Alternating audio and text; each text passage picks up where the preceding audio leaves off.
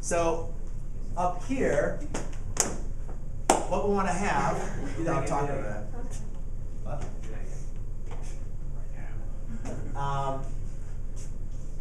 What we're going to do is, remember I talked to you guys previously, we've been just working on law of sines with one solution, and then there's the case when you had no solutions.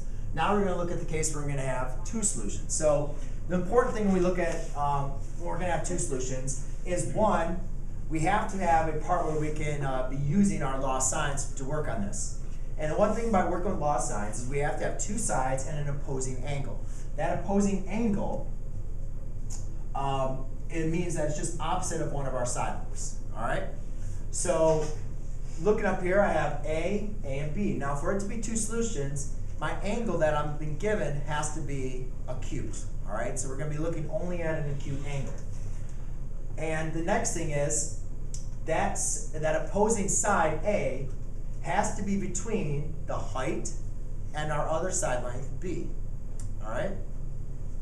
So first of all, how do we figure out what H is? Well, remember guys, if you need to figure out what H is, H is going to be your direct line down for your height.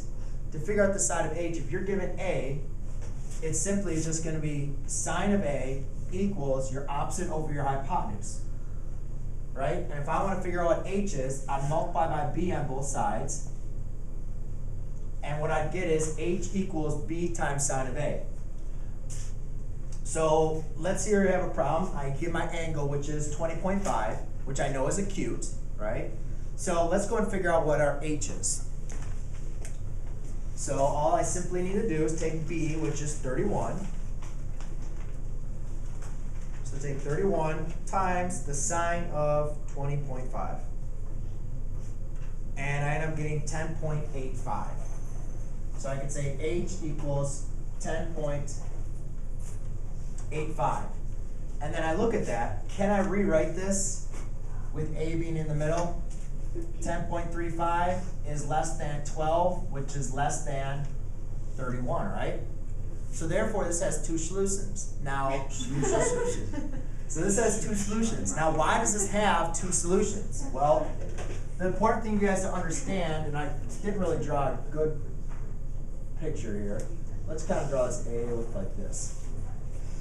Well, the reason why this has two solutions is if you were to kind of think of this as like a hinge, all right, this could rotate back, and you could also, as long as my angle A is the same, the height would still be the same, but you could also draw another triangle that would look like that.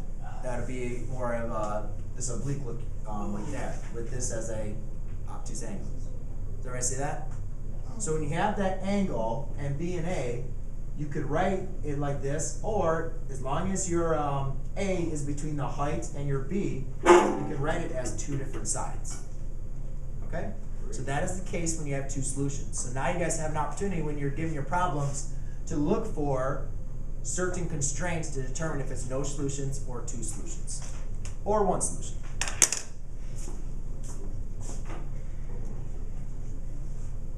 Oh, I guess I should probably, oh, well, I'll show you guys how to figure that out in a second.